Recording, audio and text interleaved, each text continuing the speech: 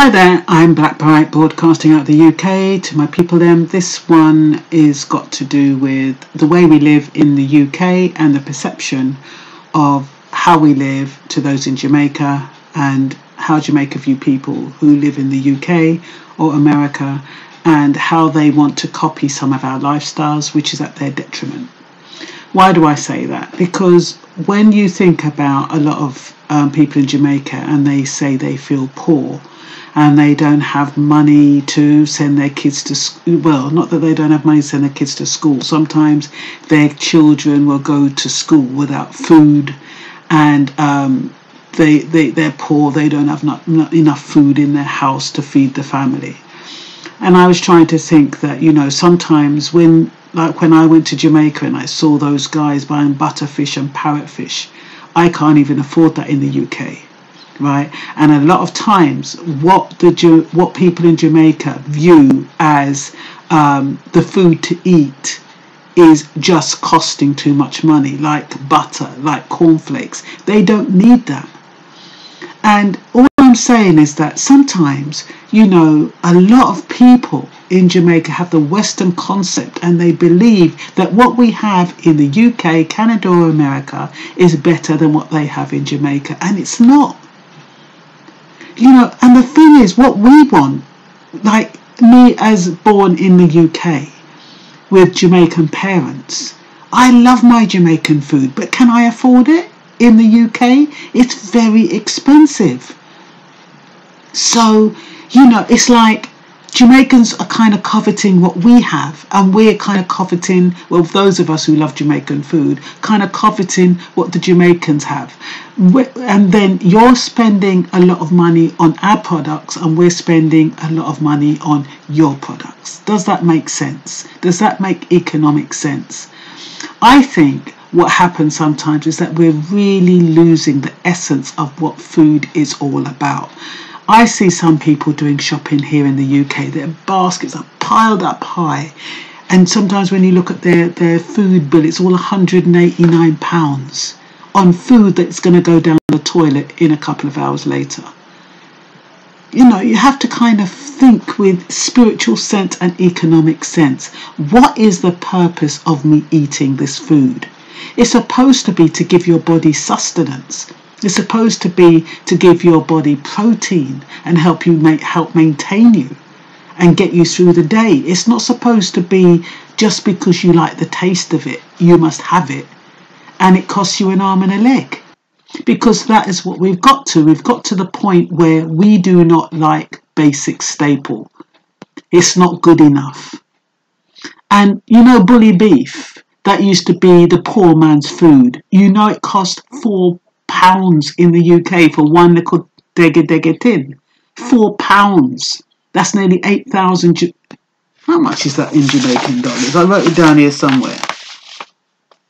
695 Jamaican dollars for a tin of bully beef. Now, I wouldn't call that poor man's food. If we want oxtail, it's double that. You know what I mean? And it's not like you're getting a whole heap to feed a whole family, and you have some left over. You don't.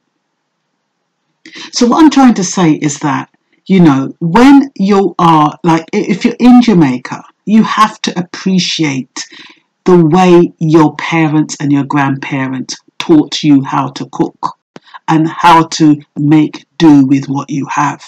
We are going to come across some serious times very soon. So you have to learn to appreciate the simple things like the flour, like the rice, like the kidney beans, like the vegetables that you can pick, that hardly cost you anything, and the chicken. And forget the elaborate stuff. That's not good for you anyway. It's just cholesterol butter. And it costs more than a dozen eggs and more than a chicken. So does that make economic sense? To buy stuff just because it's international and then you don't have nothing else to go with it. Does that make sense? So I think people in Jamaica, they have to really stop watching these American adverts. And do you notice sometimes the way they advertise it, like sometimes you see this beef burger and you see the roll and then you see the nice big chunk of beef burger inside, and you see the lettuce and you see the tomato, and they make it look so pretty. What happens when you go to the shop and buy it? Does it look like that? Doesn't look nothing like that. So you have to remember, a lot of these adverts and the way that they promote food is to make you spend your money, even if you don't want it. And half the time, it doesn't even taste good. This evening, I spent £6 on some fish and chips, just because I thought, you know what, I can't be bothered to go home and make anything. Let me just pick up some fish and chips. It was bloody horrible. £6. That £6 could have got me a whole chicken. It could have got me a bag of potatoes. It could have got me onions, tomatoes, and it could have got me a bunch of bananas. That's £6.50. And I didn't even enjoy it. I didn't even enjoy it. I flung it most of it. I ate the fish and flung the chips in the bin. So, and that's what happens. You know, things look very, very nice visually. So you have to ask yourself, why am I buying this food? Am I buying it to impress somebody? Am I buying it because I want it? Is it because or am I buying it because I need it? Ask yourself that question when you're going into the grocery shop. Have a list. Don't sway from the list. I'm going to do a video after this. You know, you can buy shopping for less than £50 in the UK. But that £50 is just for the first shopping. And then after that, it gets less and less, because some, like if you buy a big bag of rice, you know, you don't have to buy it for the next 3 or 4 weeks. But you have to think about, how can you cut down on your expenditure? Because I tell you, hard times are going to come, and you need to know how to do that. Yes, we get used to living and eating what we like. We get used to it. But I tell you something, I can eat anything. Well, not anything, but I can do most things. And it's about how you cook it and how you make it look nice. And if you're doing stuff from scratch, you know it's going to taste good. And plus, it lasts you 2 or 3 days. You know, on a Saturday, if I make a big pot of soup, all I need is maybe a few bones, or maybe chicken wing or chicken foot or whatever. And you put your dumplings in there, and you put your vegetables in there, and you put your lentils in there, and it's nutritious. And that can last me, one big pot can last me 2 or 3 days. And I can have that after work. So you don't have to spend a whole heap of money. But like I said, people follow fashion. And they want to say, oh, you know, I've got cornflakes, I've got butter, Anchor butter. You know, I've got bread, Warburton's or whatever kind of bread it is. And you have good Jamaican bread that's in Jamaica that's not going to cost you as much. So try to stop all this international buying and appreciate you're in a Garden of Eden in Jamaica, honestly. You're in a Garden of Eden. Do you think we in the UK or even in America can go down to the sea and get fish and take it home and fry it? And we can't do that. And you know how much it costs for fish over here. For even like, well, I don't buy butterfish or parrotfish. It's too expensive. I ain't out to impress anybody.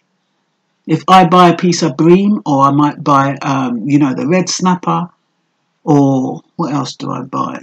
Sometimes I buy the kingfish. You know, I buy that.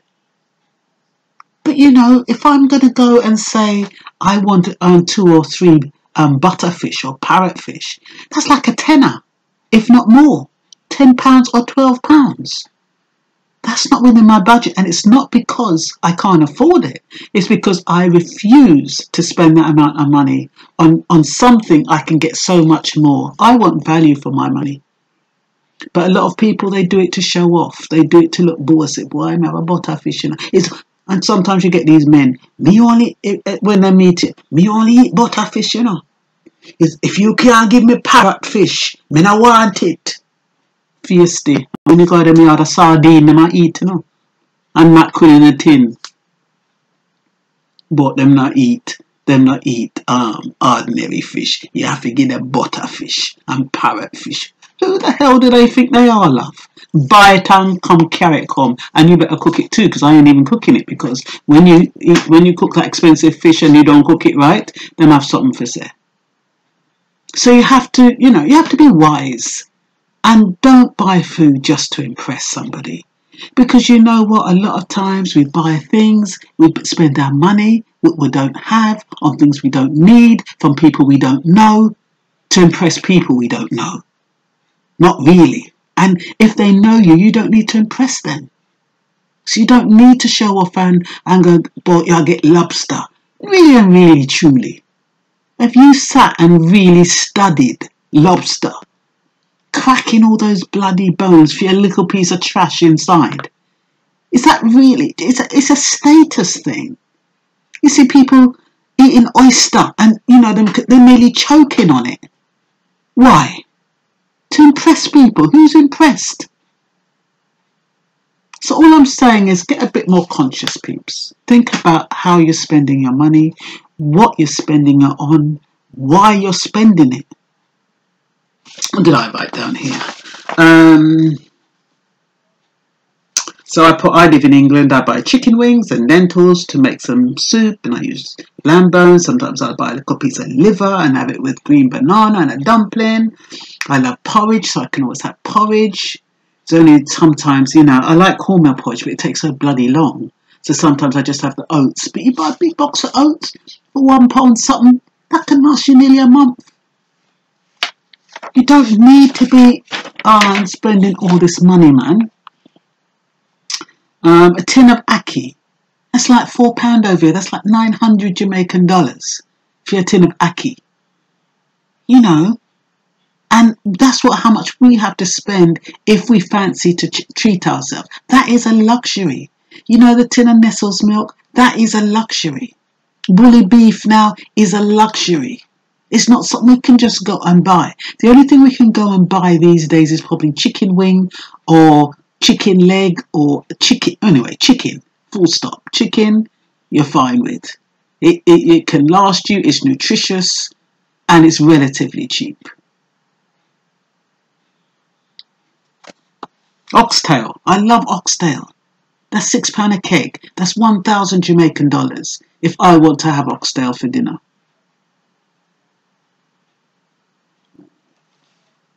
So, what else have I got to say? And the other day, I threw some bread away and I forgot. I said, man, after I threw the bread away, I said I could have made some bread pudding with it. Didn't even occur to me because I guess I'm not in that mindset at the moment.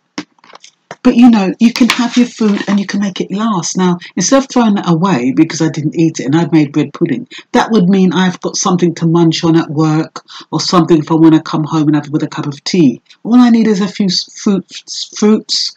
And you always have your little piece of spices and stuff. I've got cinnamon and stuff like that. I could have made myself a bread pudding and had that to munch on. Didn't think.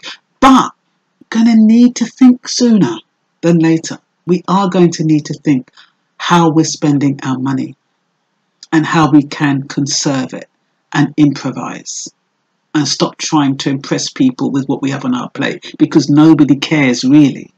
And like I said, a couple of hours it's down the pan. So it's just like you're throwing away good money for bad. It's not worth it. Kitchen towels, you don't really need kitchen towels. You have your material. You can just rinse it out. So those kitchen towels are expensive, I saw one the other day, they're like £4 for 2 kitchen towels if you want the good ones. And it's no point getting the cheap ones because they just split. Same like toilet rolls. You can go and get toilet rolls, they put the big price, but it's cheap. When you go use it, it's just like 2-ply when you need 4-ply. So, you know what I mean? You have to kind of think about how best can I spend my money? And, still live comfortable. I'm not telling you to live like a bloody miser. I'm just saying, think about what you're spending your money on. You can make bean stew, vegetable soup. All of those things are nutritious and they're good for your children. If you've got children, instead of crying poverty, just make some bean soup. Or get some, use the chicken legs, use the bones and make some soup, which is nutritious, and stick some vegetables in there. That's all you need. You got your scallion, You got your thyme, couple of Irish potato, need some dumpling. You've got a nutritious meal. What's wrong with that? That's the thing. You know, people have got such a mindset that they look down on the food that they were born with. The one that our ancestors who survived, that is what they did. They made the most out of practically nothing. And that's why Jamaican food and other island food tastes so good, because we take the simplest of things and we season it up and we do what we can with it to make it taste good. I mean, even when you think about saltfish fritters, actually, I think I'm going to make some tomorrow. Saltfish fritters, boy. But you know, the only thing with saltfish fritters, when I make it, I stand up there, I make the saltfish fritters and I eat it same time. So even if I want some for later, it's done by the time I finish each one, I'm scoffing it. So that don't work for me. That's not one of the foods that I can put down and say it's going to last me a couple of days. It won't. What else? Yeah, you have to know how to make your food stretch, peeps. You know, when you think about rice, you can put anything with rice. And even if you don't have nothing to go with it, make some gravy. You have to kind of be thinking ahead, because I'll tell you something. The shit's going to hit the fan very soon for everybody. And if you're used to a rich palate, if you're used to a luxurious palate, if you're used to spoiling yourself, you're going to come down with a big bang.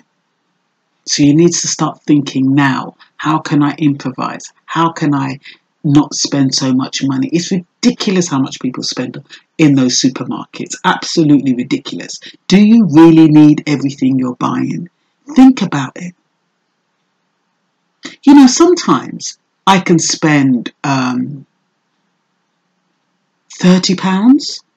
I can spend £10 because sometimes I just need perishables. You know, things like eggs and milk.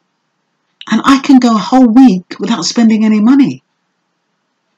Or, you know, if I've got my chicken and my few little main meats that I buy, you know, all I can think is, well, you know, man, just have it with some rice, or, you know, eat it with, you know, with a couple of dumplings or something. I ain't fussy. And that way, you don't have, you know, when the shit hits the fan, you're not going to feel hard done by. You're not going to feel poor. Because you're accustomed to moderating what you eat. I really want to eat a bit more healthily. I really want to eat more vegetables, but the only way I can do that is with soup. I'm not a vegetable person, but I can stick all the vegetables in soup and I drink it or whatever. Whether or not you call drink it or eat it, all depends how thick the lentils are, how thick the lentils have made the soup. But you know, I think soup is the best thing ever. I love soup. I could actually drink soup every single day. I could. And I guess it could get a bit boring. But yeah, so what else? And pasta. I'm not really a pasta person, but pasta is so cheap. And so you need to get your pasta in, you know. And look at all the things you can do with pasta. You can get a tin of tuna, you can get them little Vienna sausages, and you can make your sauce. And you know, Jamaica, we know how to make our things them taste good, you know. The simplest of things we know how to make it taste good. So we don't need to be spending a whole heap of money. And especially you guys in Jamaica, you don't need to be spending a lot of money on food just to impress and compete with your next door neighbour. Then go buy a big box of cornflakes. You think, oh, well, I better get some. Otherwise, they're going to think I can't afford it. So what if you can't afford it? It don't matter. Just remember what else you can get with that box of cornflakes. Instead of getting that box of cornflakes, just think about what else you can get that is going to feed you better and last you longer and which is more practical. So, like I said, our ancestors were the masters of survival and knew how to make the most blandest of food taste good. You need to take a leaf out of their books. Yeah, so why spend hundreds on food? You're just going to send down the other way. It's just going to come out and they're not necessarily nutritious for your body. You need to know what you're putting in your body has protein, carbohydrates and fiber. And you can get that through pasta, lentils, rice, chicken and vegetables. And none of those cost a lot of money. And yet all of them are good for you. So, all I'm saying, babes, whether or not you're poor is in the mind. You're not poor at all. And in Jamaica, you don't have to go without food. Because like I've always heard them say, from you have flour and sugar, you're not starve. Get back that mentality. It will take you a long way. Bye-bye.